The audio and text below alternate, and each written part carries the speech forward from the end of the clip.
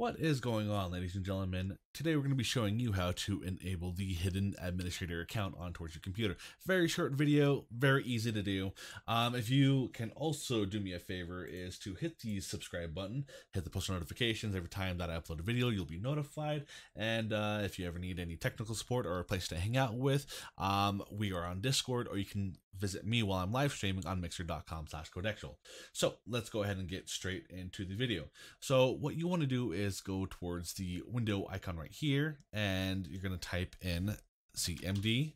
So it'll pop up command prompt. You can type in command prompt as well. Right click, run as administrator. And next, what we're going to do is type in the commands for it. So it's going to be net user, then administrate. Hold on, did I spell that right? Administrator. Okay, /active, followed by the colon here. Then you're going to type in yes. This command will be in the description down below. So you're going to go ahead and type. Ooh, hold on. I didn't spell administrator right. And I was first word about it. ADMINISTAR, RATOR. Now it says command successful. So this command will be in the description down below.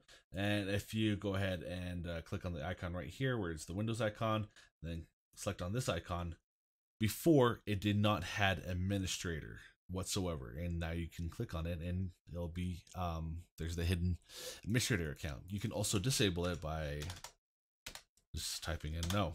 Then look at that, the command's successful, and if we go back here, guess what, it's no longer there.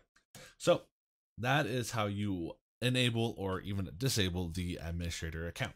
So I hope this video was informative and helpful, and I will see you guys in the next video. You all take care. Thank you for sticking around. Please feel free to watch my other videos. Don't forget to like, share, subscribe, follow my social media. If you're feeling generous, check out my Patreon or send in a donation of any amount with PayPal. It really helps out with post-production, equipment, food in my belly, and also continue making free content for you guys. Links in the description. Y'all take care, and thank you once again.